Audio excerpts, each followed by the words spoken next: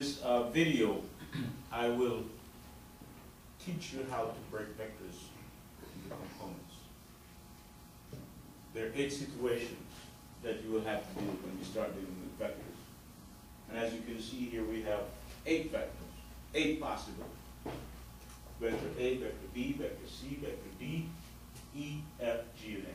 Okay? So I'm going to break each one down into components separately so you can see how it's done.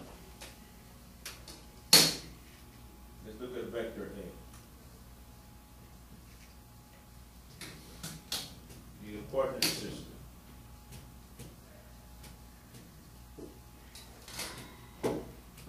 A X, Y coordinate system. Now let's put the vector in this vector in that coordinate system, pointing in the same direction.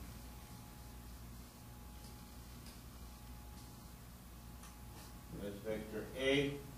So now the components of these vectors are vectors parallel to the x-axis and parallel to the y-axis.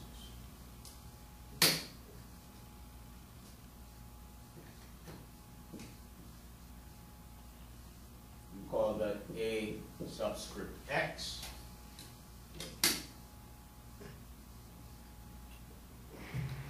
And this along parallel to the x-axis, we call this A subscript y and this A subscript x. Okay? We also need to know this angle. Let's call that angle theta, and it represents the direction of vector A. So how do we go about finding the components of this vector? Well,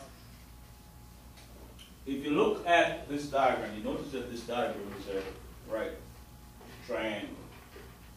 So in this right triangle, AX is adjacent to the angle, AY is opposite to the angle, and A is the hypotenuse of this right triangle. So that means that we're going to be using 2 trigonometric functions, sine function and the cosine function. So let's deal with the A subscript x component first. Look at this diagram, and you will see that for this one we can use a cosine, because by definition, cosine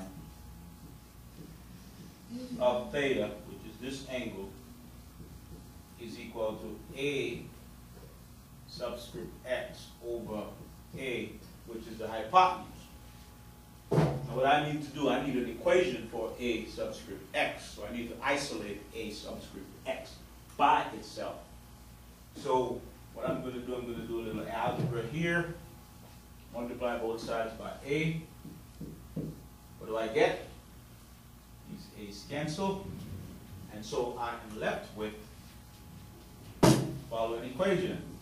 AX equals A cosine theta. And that is the equation we're going to use to find the x component of the vector. And we can do the same thing for the y component, using the sine this time, because this A subscript y is opposite to the angle. So the sine of theta is A subscript y over A.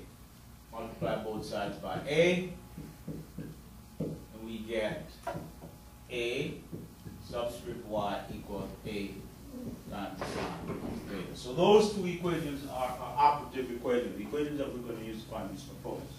So let's say for example, theta is 30 degrees and A is 5 meters.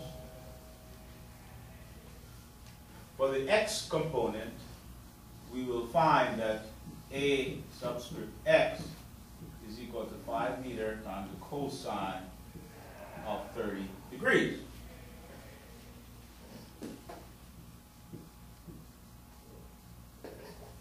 What's the cosine of 30 degrees? Turns out that the cosine of 30 degrees is 0.86, which gives us a value of 4.3 meters for the x component of the vector. Okay? So the x component is 4.3 meters. What about the y component? Let's do the same thing. A subscript y, A sine, we just put the numbers in, is equal to 5 meters sine 30 degrees. That gives me 5 meters times 0.5 this time.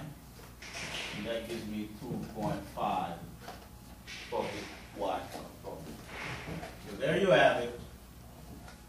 We have found the x and y components for vector A. And if you notice, vector A is lying in that quadrant, or first quadrant.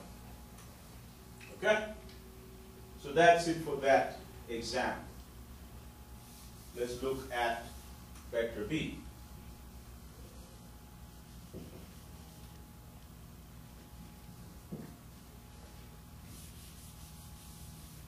We will have to rewrite our equation. So B subscript x is going to be B cosine theta, B subscript y is B sine theta. And let's draw this vector. Let's see what this vector looks like.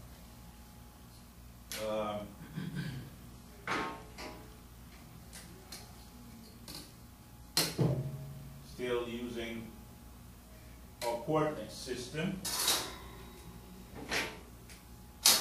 We see that this vector is pointing in that direction, so it is going to lie along the x-axis.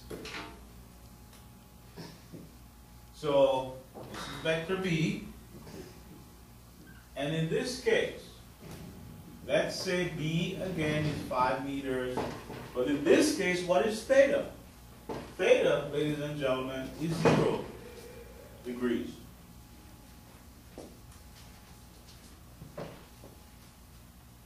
Theta is 0 degrees. So, using our equation, Bx is equal to 5 meters times the cosine of 0 degrees. That will give us 5 meters for Bx. So Bx is 5 meters. And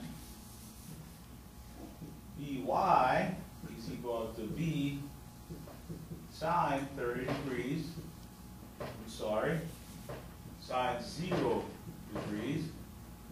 And that will give us, let's put 5 meters here.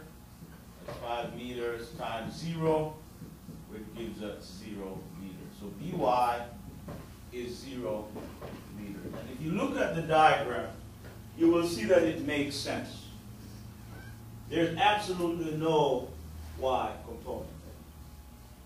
There's no vector line along the y-axis, so there's no y component. So Bx, the magnitude of Bx is the magnitude of the vector B itself.